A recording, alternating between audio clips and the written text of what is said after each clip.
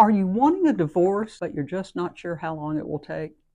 Let me help you with that. In Texas, when you file an original petition for divorce, the clock starts ticking. Now, in Texas, you cannot get divorced in less than 60 days. So if you and your spouse have an agreement, you have all the paperwork taken care of, you still have to wait 60 days from the time you file your petition for divorce. On the 61st day, you can file your paperwork with the court, do whatever is required by the court for the prove-up, and you can get divorced literally in 61 days. Now, most cases take longer because there are disputes about property, or there are disputes about children, or disputes about child support. But if you want a quick divorce and your spouse wants a quick divorce and y'all can iron out all the discrepancies and the differences you have, you can get divorced in 61 days in the state of Texas.